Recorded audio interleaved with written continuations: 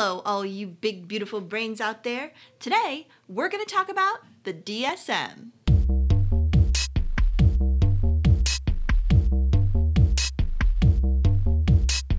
Before we get started, take a minute to subscribe to Psy vs. Psy.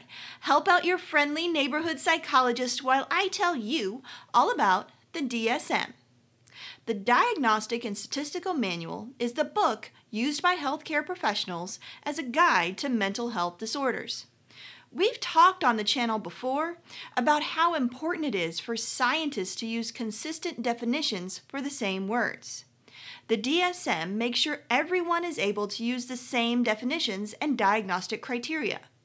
Basically, the DSM gives the definitions for these scientific technical terms so that mental health professionals are all speaking the same language, sort of like a dictionary, but for science.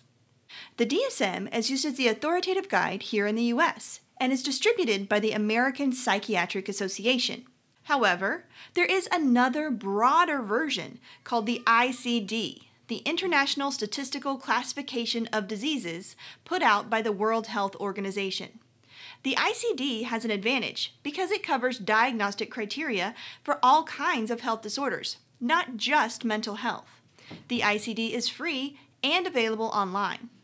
The DSM has the advantage of being produced by the backing of the APA's funding and also uses operational criteria, something that the ICD lacks. The APA devotes a massive amount of time, effort, and funding into the DSM. The last revision took over a decade and had contributing scientists from all over the world who were experts on neuroscience, genetics, public health, and of course, social, behavioral, and life sciences.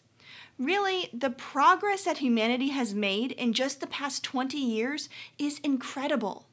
We know things now that we just didn't know then, and the DSM was revised to keep current with all of this newfound knowledge.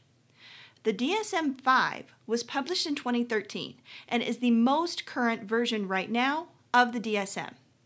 Probably the biggest thing to know about the DSM is that while it ensures that psychologists are all speaking the same language when it comes to assessment and diagnosis of mental illness, it does not say how to best treat mental disorders. Treatment is left up to the mental health professional, and the DSM is there to ensure that patients and clients are getting appropriate diagnoses. Being a giant in the field, the DSM certainly has had its share of controversy, and definitely has far to go before it could be called completely comprehensive. But it does represent the best science that we currently have available.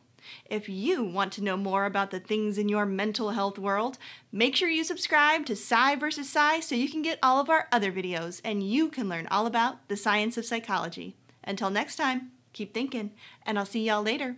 Bye!